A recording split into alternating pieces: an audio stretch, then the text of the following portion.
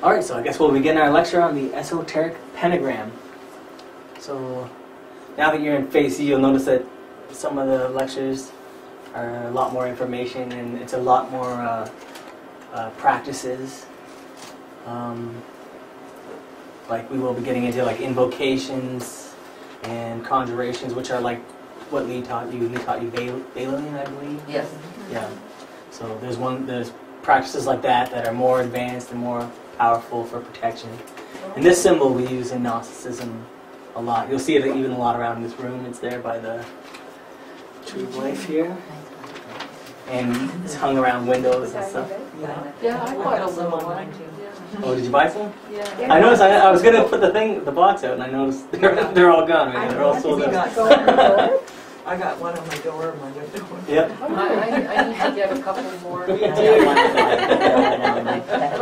Yep. It's generally used as a sign of protection, and it's also a really sacred sign, and it has a lot of esoteric teachings in this amount of symbols.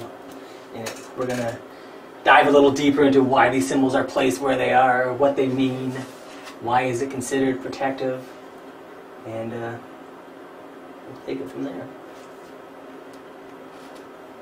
The pentagram represents the human being in its entirety. The Gnostic pentagram is the human figure with 4 limbs and one unique apex, which is the head. The entire treasury of the light is contained within the pentagram, and this allegorizes the human being. So why we put this up first is we want you to understand that the pentagram picture is a representation of a person. Because the pentagram is a really old sign, and everyone kind of has some idea in their mind associated with pentagram. A lot of the ideas associated with it are negative, because that's just the way maybe one culture takes over and makes the symbols of another culture bad, that kind of idea. But we're going to look into what the symbol actually is, and why maybe it has an evil connotation, and what the other connotations are. But before we even get into that, it's most important to realize that what we're trying to say is this is a representation of the human figure. And that's why it's placed the way it is. That's why the eyes are at the top and everything else.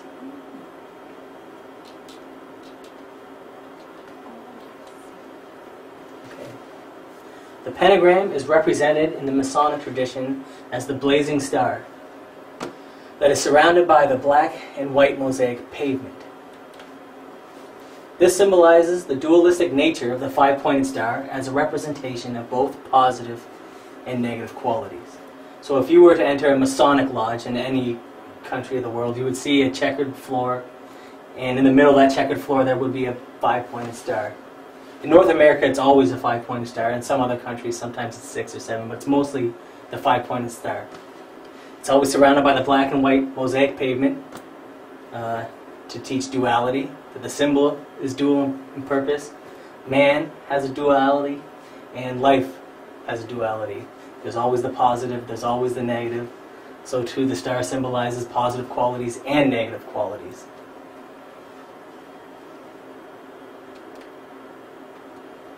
The pentagram expresses the dominion of spirit over the elements of nature. With this magical sign, we can command the elementals of nature: fire, earth, air, and water. That sounds pretty mystical. It sounds like we're using the sign to actually make some outside force happen. But what we're referring to when we're talking about the elementals of nature is we have to realize that the elementals of nature, they exist outside of us. All these elements exist outside of us. They also exist internally as well. They all affect us different ways. They affect our personality, our moods. We carry elements of each of these 4 elements inside of ourselves. Internally, the pentagram is the sign of the perfect human, the human in control of the elements of their interior nature. It is the dominion of will over fire, emotions and passions; earth, actions and conduct; air, thoughts and desires; and water, the control and proper use of the energies. You might recognize some of these from Lee's lecture on the 3 traders. So the symbol the pentagram has this connotation as well. So us trying to raise above our lower natures. Fighting against the three traitors that always conspire to keep us down. Namely, emotion, which is always symbolized by fire, the passions, the desires. Earth, which is physical and concrete, like actions, the actions that we physically do. Air, related to the mind, for the thoughts and the desires. And water, for the control and proper use of energies. As man is a fivefold being, the 5 points of the pentagram are a reminder of the necessity to balance the 5 centers of the human organism. The 5 points of the pentagram also represent the 5 elements: fire, air, earth, water, and the 5th element is sometimes called ether or described as spirit. It's been talked about for a long time in many ancient occult texts and even more recent medieval occult texts. But as we see the 5 points of the pentagram, they do also relate to the 5 centers that you are familiar with. So a pentagram with the point facing up would be someone who is in control of those 5 centers, has them under control. The pentagram with the head, or the superior point facing down, would be someone who is controlled by those 5 centers, who's unbalanced. Now we will look into the duality of the pentagram. See, you have man ascending, man descending.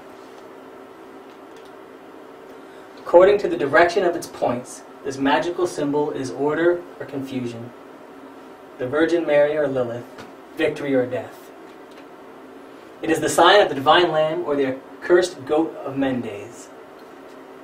Now, when we see this upside down star, we're pretty familiar with this picture of the goat in the center, and somehow we get a connection with Satan worshippers and something to do with goats. It's generally, this is... You're right. Yeah. And the Masonic community is always being leveled charges against it, something to do with goats. But the image of the goat is representative of like the animalistic passions, the desires, the ego. And this is why when it's upside down you see the goat. When it's right side up you see the figure of the man. But it could just as well be the figure of the man with his head facing downwards, descending, falling into the abyss, as it were.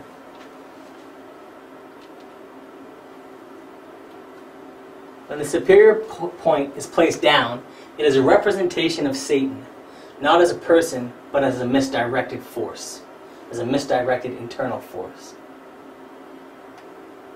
The inverted star does, however, attract negative entities in higher planes. A human figure, head downwards, represents a demon in the form of intellectual subversion, disorder, or madness.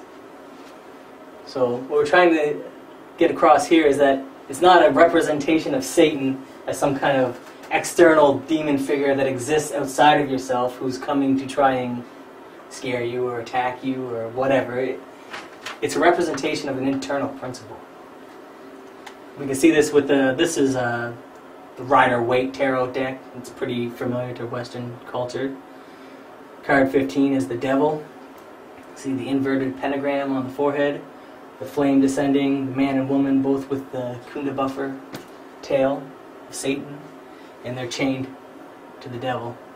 This is an Egyptian style tarot card. The same card, card 15, it shows the Egyptian version of the devil, which was named Typhoon Baphomet.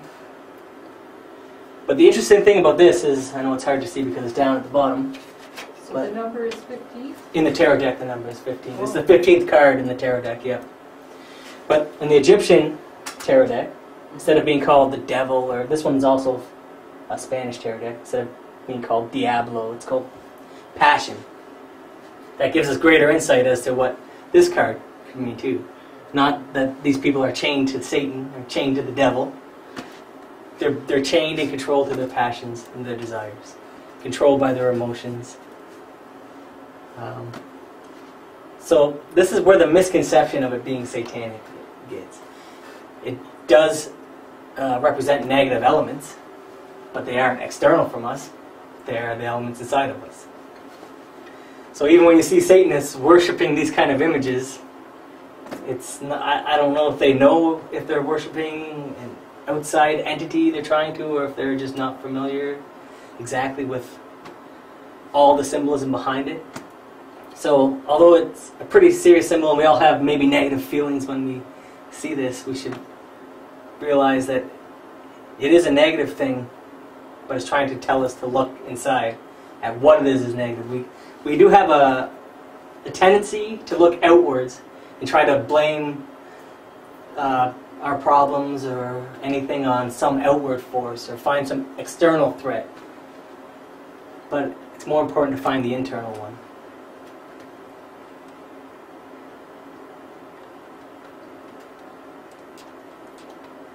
Okay. Okay. There we go. The superior point aiming towards the heaven represents the eternal Christ. It symbolizes the divine. It is utilized in white magic in order to call divine beings. This would be in the higher dimensions. Or here, but in the higher dimensions you could physically see them.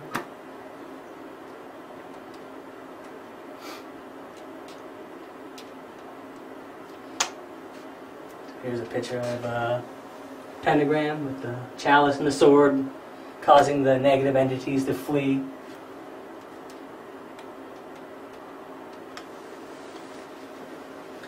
Negative entities tremble and run in the presence of this symbol.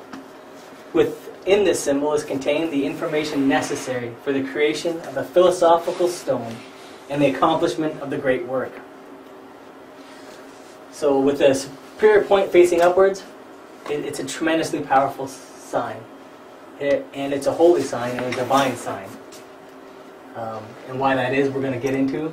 This is one of the older drawings of this picture. One of the more original drawings. This one was from about the 1800s, the late 1700s.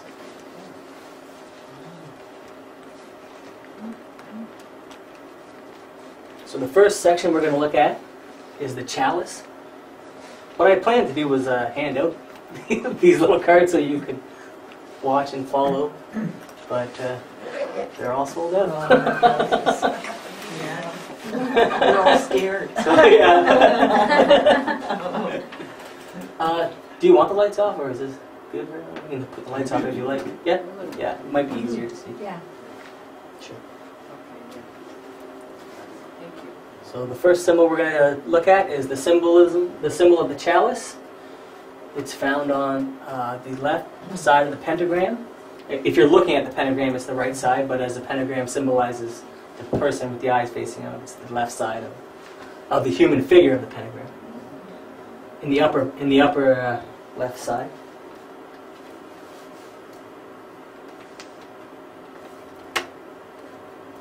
The chalice is the feminine, receptive, and negative force. It is also a representation of the female sex organ, which in his book a lot is called the yoni. That's why I wrote it. They like to use Sanskrit terms. However, since the chalice is placed in the superior part of the pentagram, the head, its deeper representation is that of the illuminated mind. Because even though this whole picture has so many symbols on it, they aren't arbitrarily placed. They're placed where they're placed for specific reasons. This is a symbol of the mind that has been saturated by the Christic force of the risen Kundalini energy. And the chalice has been an esoteric symbol for a long time, related throughout time, the Arthurian legends, the legend of the Holy Grail, such like this. But the fact that it's placed right near the head of the pentagram tells us that this is the symbol of the illuminated mind, the receptive mind. And we notice a lot that in Buddhist pictures, the Buddhists are always holding a bowl that's empty. You can see it on that statue later if you want. But they're always holding a bowl that's empty, and that means that's like an illuminated mind, a mind that has been freed and cleared and is ready for the being to enter. Now we're going to look at the symbolism of the bamboo rod.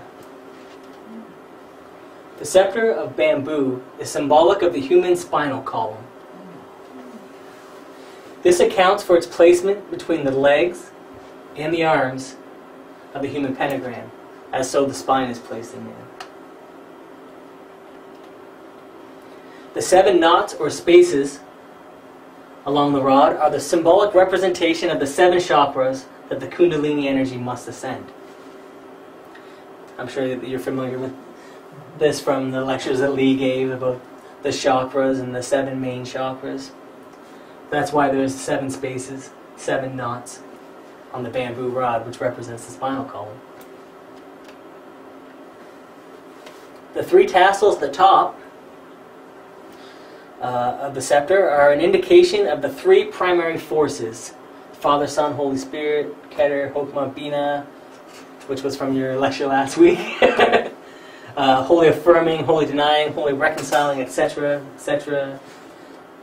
This 3 primary forces is found in many, many cultures. Even scientifically, it's the positive force, the negative force, and the neutral force. And out of these 3 forces, creation comes. So it's not some kind of vague concept that we can't wrap our heads around. Even science tells us positive, negative, neutral. There's 3 primary forces. Symbolism of the sword. The sword is the masculine, creative, and positive force. And also when you see this, when we say the positive force and the feminine negative force, it's not like morally positive. It's like electronically, like positive charge, negative charge. That's what we're talking about. We always got to say that because we don't want the ladies to think we're trying to give them a bad rap. Well, yeah, or else, how could a sword be positive? Right. Yep. It is also a representation of the phallus, a representation of the will of the initiate or the individual, and a symbol of justice. Since it is placed at the bottom, below the pentagram figure, you see these are the 2 legs that it's between. Its deeper representation is that of the Kundalini force that we must raise from the lower to higher, as exemplified by King Arthur, who raised the sword from the stone. So it also has that connotation of actually the Kundalini force. The fact that it's below the pentagram can show that it's been conquered or controlled, or that it has to raise. But what we're going to show soon is that those 3 symbols we just talked about, the sword, the bamboo, and the chalice, they all have conjoint significations. The sword is the sacred fire within each of us, the Kundalini force.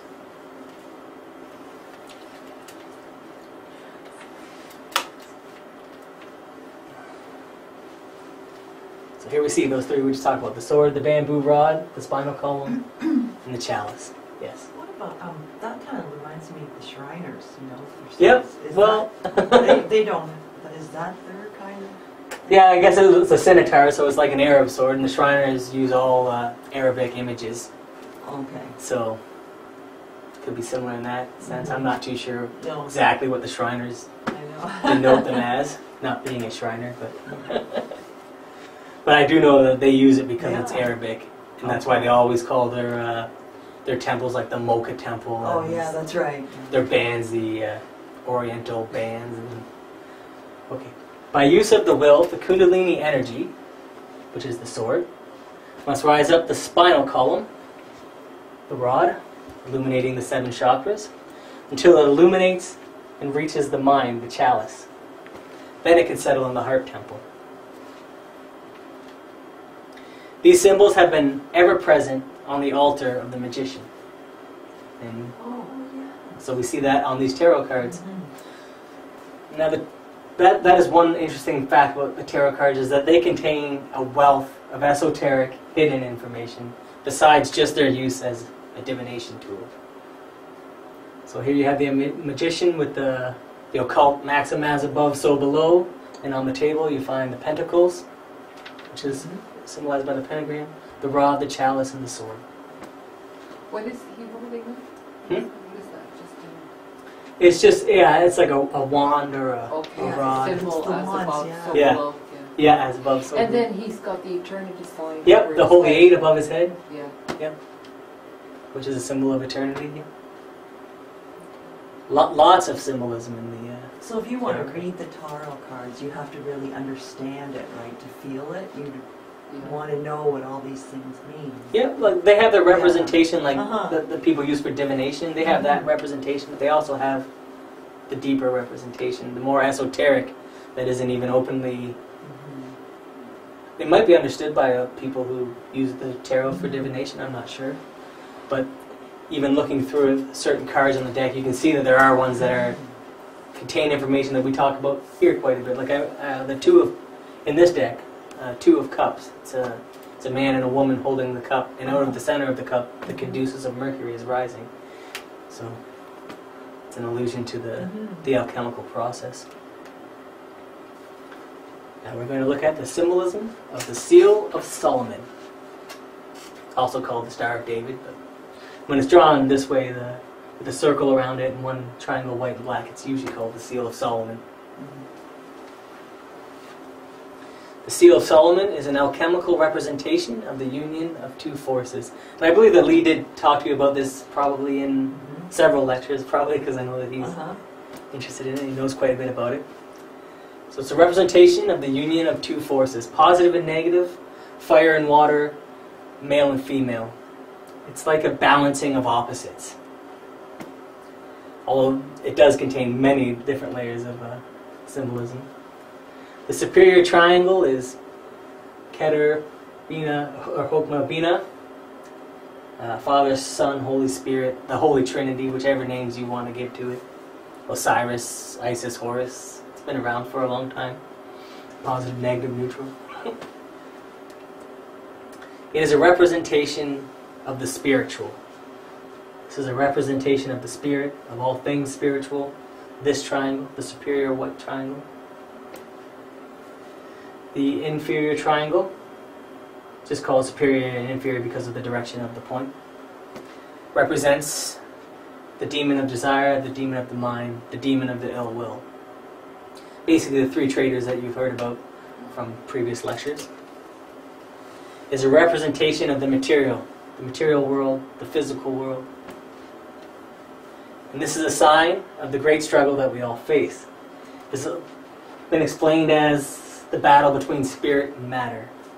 That spirit is wrapped up or engrossed in matter, as the ego engrosses or wraps up the essence. So this battle is the liberation of the essence from the ego, the separation of the spiritual from the material, as one representation. But to the alchemist, the ancient alchemists did use this symbol as well to represent the uniting of two separate opposite forces. They hid it under fire and water, but it was a representation of the uniting of the male and female forces.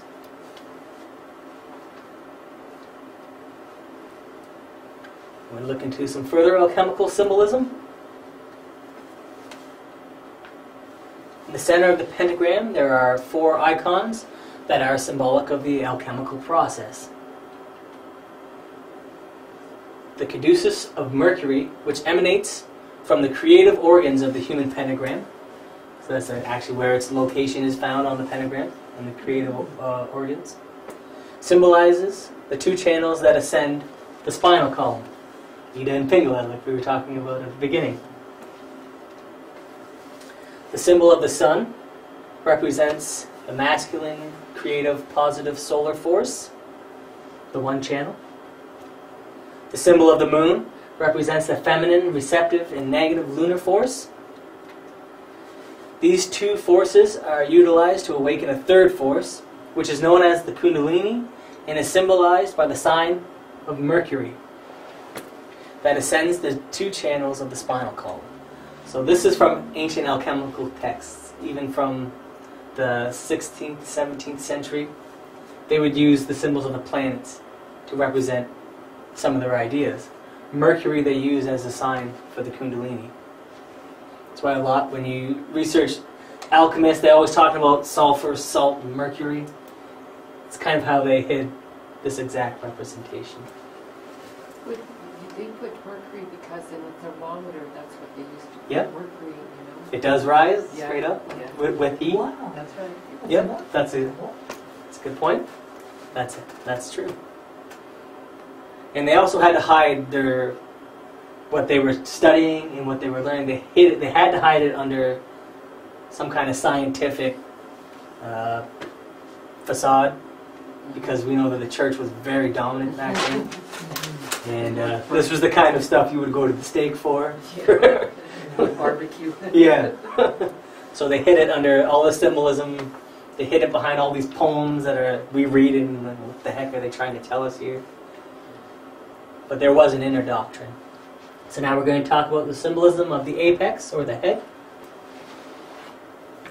The sign of Jupiter is placed, this is the sign of Jupiter, in the center of the forehead. This represents wisdom and the power of the perfected individual over all creation. Jupiter is the planetary sign associated with law, rights, and wealth or poverty. In this sense, it would be spiritual wealth. Below the sign of Jupiter, you will see the eyes always opened. They are the eyes of divinity, the eyes of God.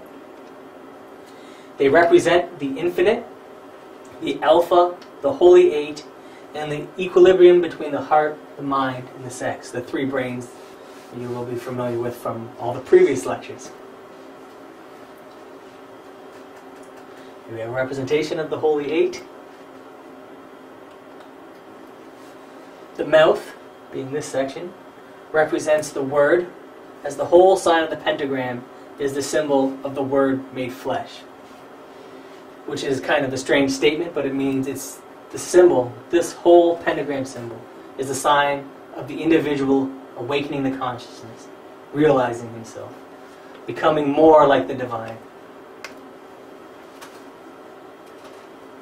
And that's the symbol of the Word made flesh, where we are made in the image of God, where we raise ourselves to that actual image through conscious effort and work. Now we'll look at some of the planetary symbolism. If you observe the extended arms of the pentagram, you will see the sign of Mars. Is this sign? And, on some of the signs you'll notice they're the same, but slightly different. This one has a cross through it, this one doesn't. That kind of represents how the planets have two polarities. They have both a positive and a negative effect on humanity, on people. The planets also have their higher side and their lower side. The sign of Mars symbolizes the forces of willpower that transform man. Mars is the planetary sign that is associated with war, power, and will. The sign of Mars is a sign of strength, spiritual strength, and reminds us of the battle that we must wage against the ego. So as Mars is a symbol of war, it's not a symbol of external war. It's the internal war. Much like the deeper meanings of many doctrines, like the Muslim jihad isn't a jihad against external infidels. It's an internal holy war. That's how we're associating this symbol of Mars with the internal struggle, the internal war that will bring us power, but that we must fight by the use of our own will. So we must consciously fight. How do we fight it? All the techniques that have been learned so far, self-observation, everything like this. Now we're looking at these planetary signs. Again, the same planet, opposite forces. In the two inferior angles, which are the legs, is found the sign of Saturn. This symbolizes the law of death. All perfected beings defeat death and are transformed into resurrected beings. Saturn is a planetary sign associated with death, inheritance. Its opposite in association is life. And it's also associated with the sword of justice, which may be another reason why the sword is placed between the two symbols of Saturn. This is a quote from the Nag Hammadi Library. Verily I say unto you, none of those who fear death will be saved, for the kingdom belongs to those who put themselves to death. It was a quote given by Jesus in the Apocryphon of James in the Gnostic Gospels. Death equals the death of the ego, the practice of dying from moment to moment. These kind of terms. So we see this is a very interesting statement. Kingdom belongs to those who put themselves to death. Obviously it's not to be taken literally. But yeah, which I think some of them did take it literally, right? well, it seems like throughout every culture and every tradition they end up taking their scriptures literally, and they lose a lot of the inner meaning, the more profound information in there. Exactly, yeah. Like no one lights a candle and puts it under a bowl. There's Christian groups who say, okay, you can't do that. You can't put a candle under a bowl. Is that what the gospel was trying to tell us? Or are they trying to say you can't have knowledge, you can't be illuminated and not share it with others? You have to look at the deeper meanings. Yeah. Now we'll talk about all those. We talked about these in the alchemical sense. Now we're going to talk about these in the planetary sense. The sun, the light, the clear fire, the awakened conscious, associated with health, life, and mystical matters. The moon is a symbol of fertility and the dominion of the water over the waters of life, associated with imagination, the subconscious, and reproduction. Mercury is a symbol of intelligence, the prudent activity of the sage or the initiate, the individual, associated with reason, science, and healing. Venus, which is from here down, is associated with love, chastity, and beauty. Associated also with imagination, love, and marriage. Now, the combination of the sign of Mercury and Venus can illustrate a deeper representation as the intelligent use of love and chastity to accomplish the healing or regeneration of man. And this is one reason why these two symbols may be merged into one symbol, and why they appear above the caduceus of Mercury. Because these two symbols and the caduceus of Mercury are outlining the alchemical process. Like we said before, Mercury is the symbol of the Kundalini. Venus, the force of love, is the force that we need to utilize in order to awaken the force of Kundalini.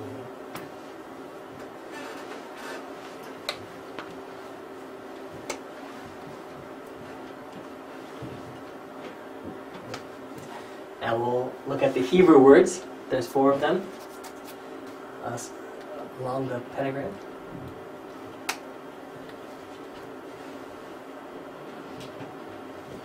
Below the sign of the sun, we find the Hebrew word kafar. Kafar has a direct English translation as expiation, which means to atone or make amends in a spiritual sense. It has been used in the Old Testament in a few cases to represent also mercy. The understanding of this is before asking for mercy, we must first repent for the crime that we have committed. We must comprehend the ego through meditation and self-observation, and then take the direct action to eliminate it. You cannot ask for forgiveness and expect to receive mercy if afterwards you then continue committing the same error. This is we can kind of understand this. When your children, they tell you, if you go to a religious school, you have to have confession and say what you're sorry for. I'm sorry that I hit my brother. Okay, say a billion Hail Marys and then you'll be okay. Then you come back the next week. I'm sorry I hit my brother. If you were really sorry, you would comprehend, is it right to hit your brother? What motivates you to hit your brother? What is the negative outcome of hitting your brother? And you would take the steps to eliminate that action from yourself before you knelt down to pray or ask for divine intervention or mercy. This is the meaning of kafar that we understand it as expiation. I think that makes a little sense. The next word we're going to look at is pashad, and it's located below the moon. Pashad directly translates to English as fear. This is the fear of the laws, the fear of karma. It does not mean that you have to be afraid of God or the divinity or anything. It means that you have to comprehend the laws and apply them, because if you do not self-realize. It is the fear of being devoured by the lion, the law, instead of devouring it. So this is the fear of understanding the laws and then not working in harmony with them. So it's not so much like a scared fear, it's more of a respect for the higher principles, for karma, for the things that we've been told numerous times when we come here.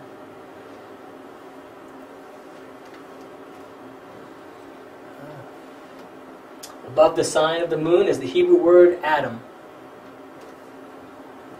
This is the Adam Kadmon of the ancient Kabbalists, the primordial man, the perfect man, the divine androgynous, which might scare you guys from last week's lecture.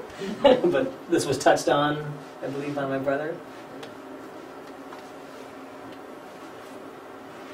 This is a symbolic representation of it from the medieval period.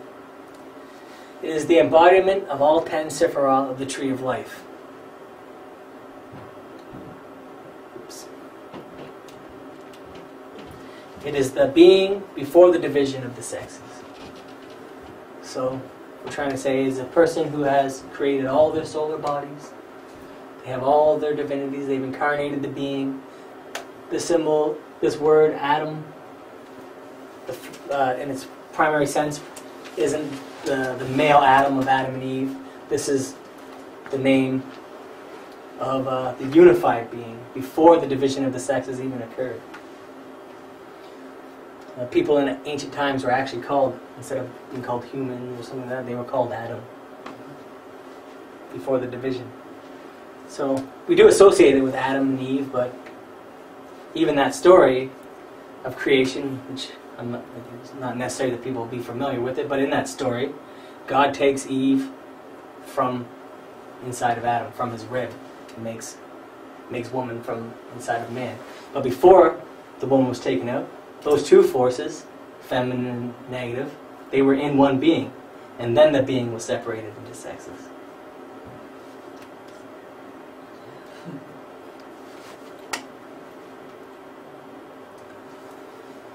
Now we have above the sign of the sun is the sacred and unpronounceable name of God in Hebrew, Yod-He-Vav-He, which is also what the word tetragrammaton represents. Four-letter word is the Greek way of saying Yod-He-Vav-He. It represents this four-letter word, which represents the highest name of divinity. That's why it's unpronounceable. Not because they can't pronounce it, because they don't out of respect. It's only pronounced in the Jewish culture once a year, on their most holy day, which is Yom Kippur, I believe. And it's pronounced in their main temple at 12 o'clock noon, so the sun doesn't cast a shadow. And it's only pronounced by the high priest under trumpet blasts. Under what? Trumpet blasts. This name, Yod-He-Vav-He. But Yod-He-Vav-He is like saying I-H-V-H. So to say Yod-He-Vav-He isn't like pronouncing this word. Just like how tetragrammaton, it has the connotation of this word, but its literal translation is four-letter word. But because of the ideas it represents, these words become holy, even the word tetragrammaton. So that's an interesting fact. The Jews, when they read this in their Old Testament, when they came across this word for God, they substituted it with another word, Adonai. So they always read the word Adonai, which means Lord, instead of reading tetragrammaton out loud, or their pronunciation for it. And ancient Hebrew was written without vowels. So That's why it's like it's hard to decipher some of the Hebrew texts where they have more than one translation. There's no vowels written in it, and it's written continuously, so there's no breaks, there's no periods, there's no commas. So what they did is when they were reading this word, they always substituted Adonai, and then so that they would remember that, they put in the vowel marks. Like this is ancient Hebrew that has no vowel.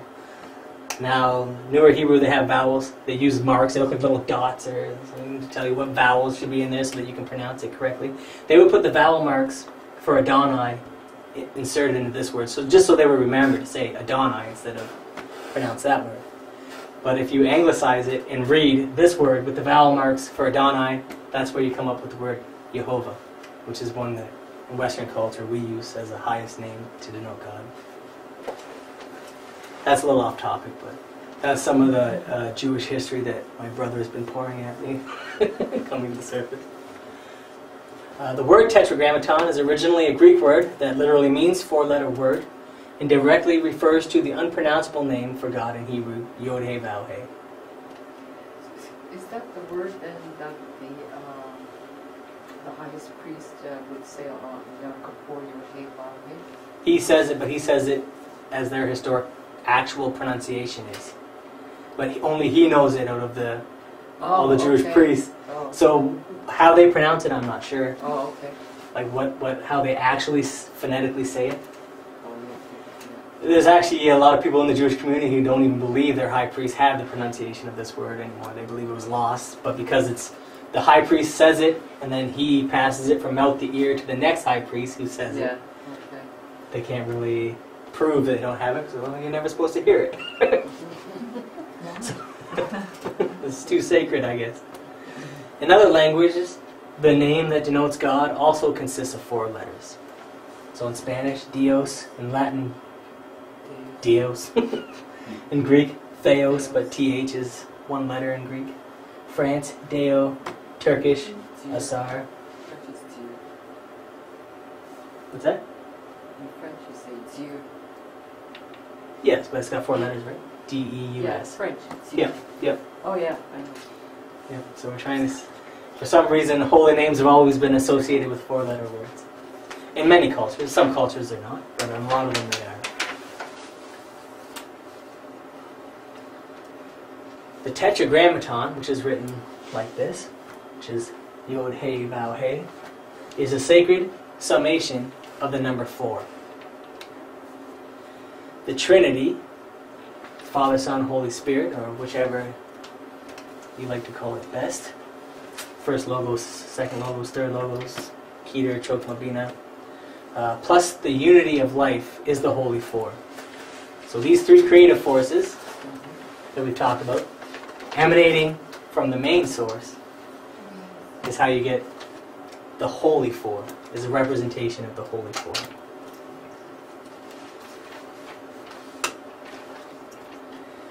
In the words Yod-He-Vav-He, we find our being, our most complete divinity.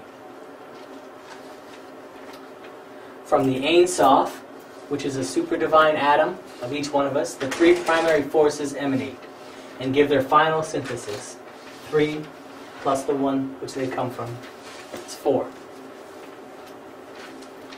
The Father 1, the Son 2, the Holy Spirit 3. These three emanate from the Absolute, which is 4.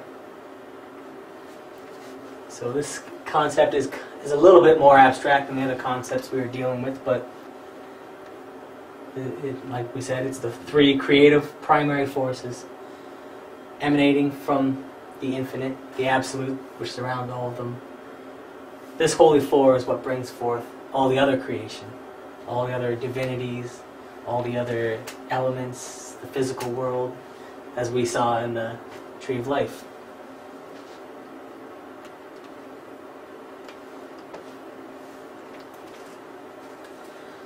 The masculine and feminine principles are also contained in the holy Yod-He-Vav-He. The Yod represents the eternal masculine creative principle. The first He, the eternal feminine receptive principle.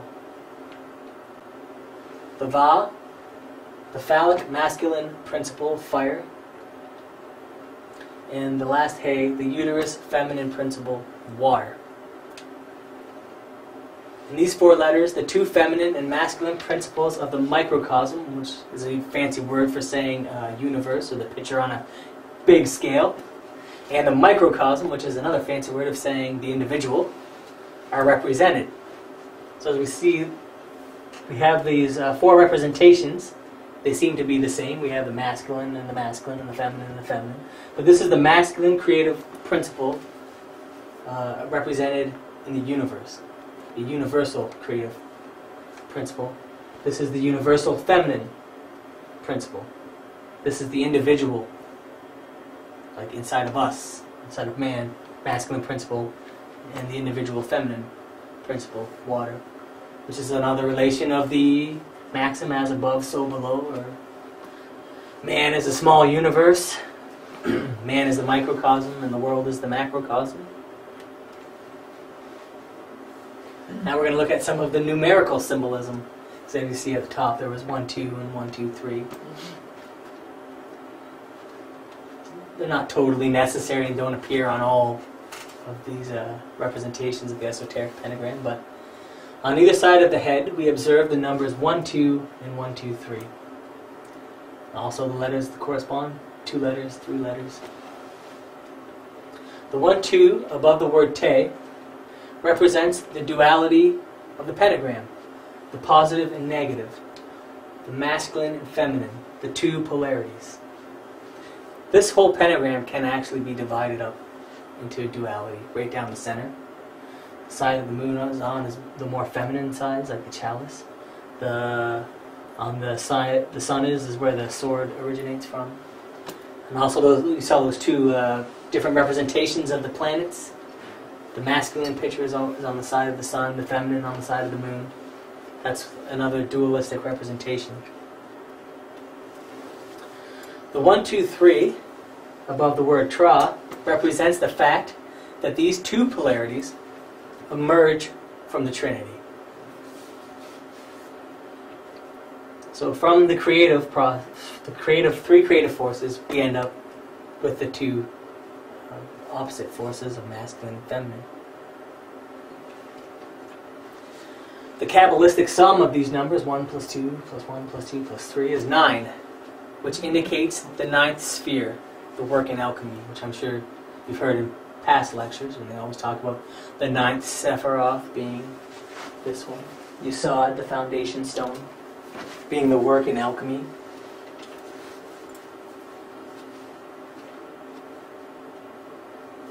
Now we're going to talk about it as a talisman. The best electrum, which is like a talisman or a symbol or a metallic symbol, is the esoteric pentagram, for it causes the demons to shake and flee.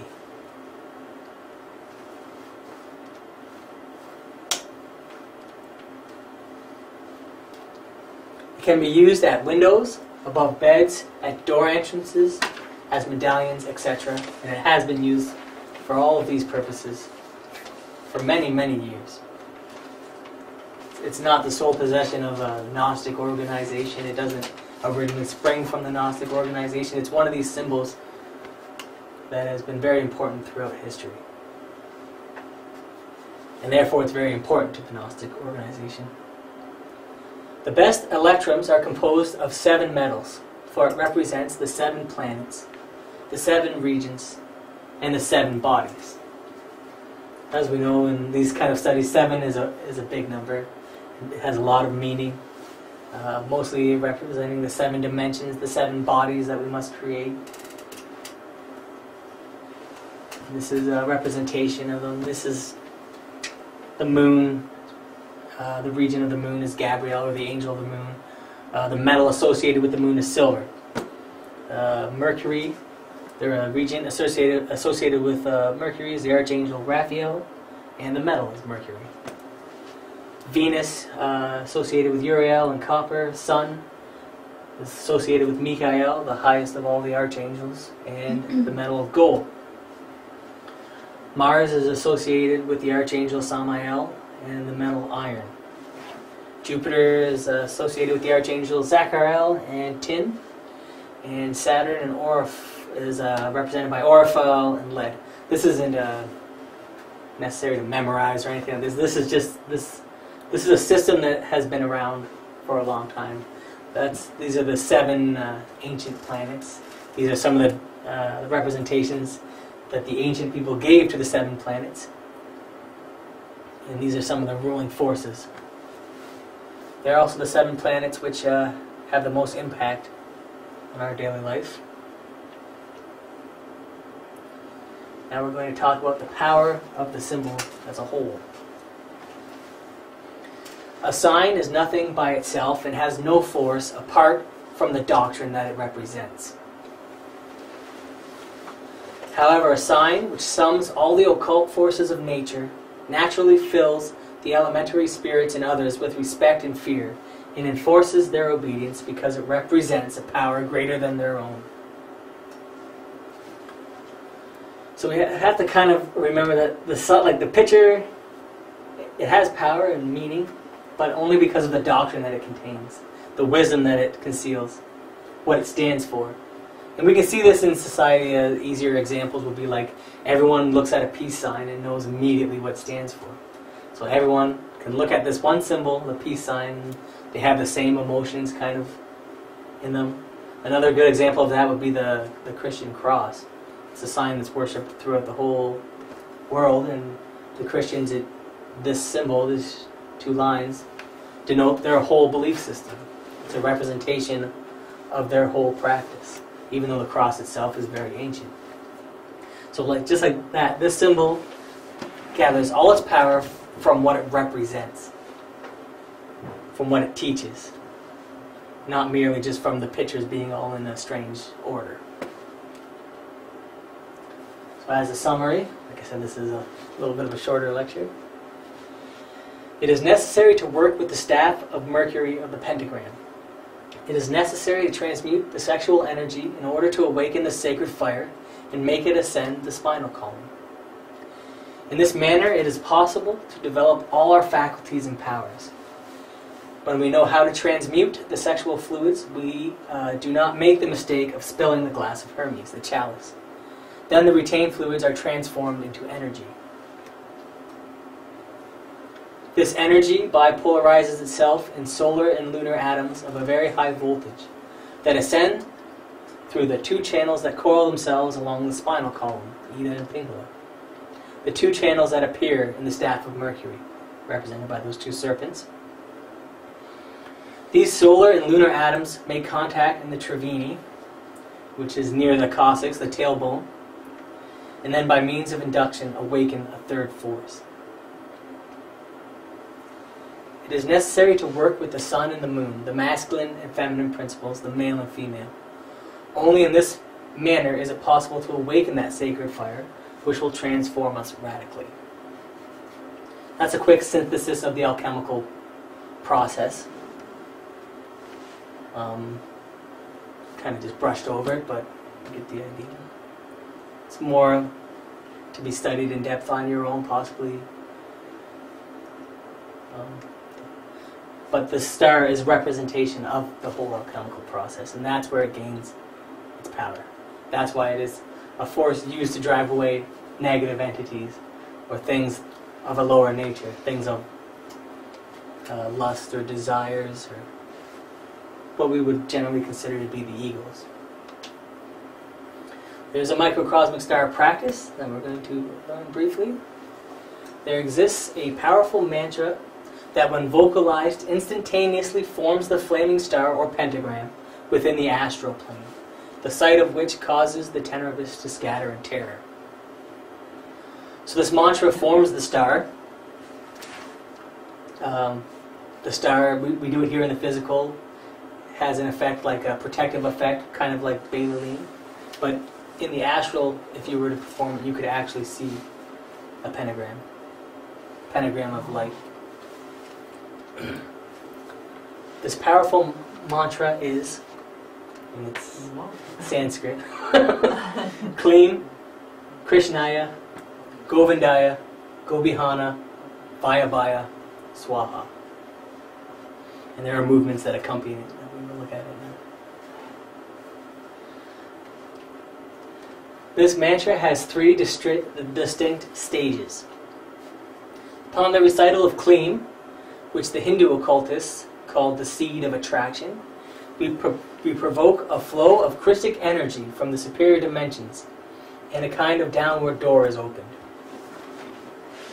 Then, throughout the body of the mantra, Krishnaya, Govindaya, Kopihana, the force fuses with the person reciting the words.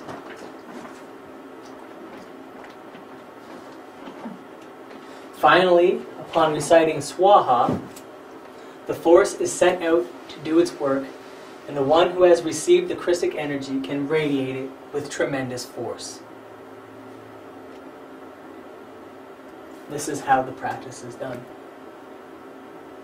I can exemplify it for you. It's like when we would say to cleanse the room or bring this forth on, we actually make the microcosmic star in succession. Much like Bailaline, but more strength involved. And we repeat the words mentally as we do it. But we start like as we do, like right over left, step out with the right and open up. Clean. Krishnaya being the apex. Govindaya, Gobihana, Vaya, Swaha. That's just a quick example. We're going to have a handout of this to give you. I don't have it tonight, but next week we'll give you the handout so you have the words. You don't have to try and remember everything off of just this slide. And that's the microcosmic star practice we make use of. Usually after we would say some kind of protective phrase like Bailaline or some of the more powerful ones that we're going to learn in future lectures, you would close by doing this, by trying to retain some of those more protective forces. And that's the end of our lecture. Oh, would you like me to put that back up? Yeah. What was the Om symbol that's in the center? Is there a reason that wasn't discussed? Well, it's like there's an 8 here, so alpha, omega. Oh, it has the same connotation as the holy 8, which we that makes sense. That's infinity. really cool. But I realized that afterwards when I looked at this. I didn't really discuss the alpha and omega, and I used the word man way too much.